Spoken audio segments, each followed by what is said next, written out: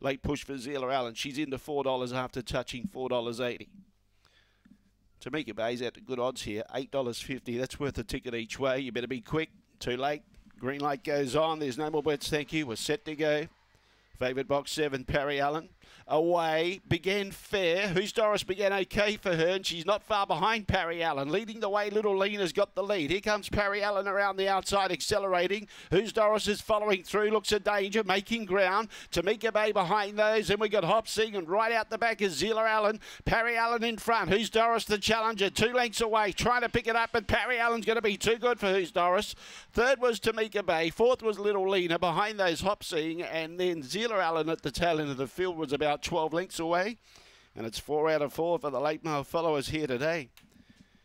Yeah, much better suited out wide, Parry Allen. Box 2 was no good for him last time here. All he wanted to do was get up the track slightly early.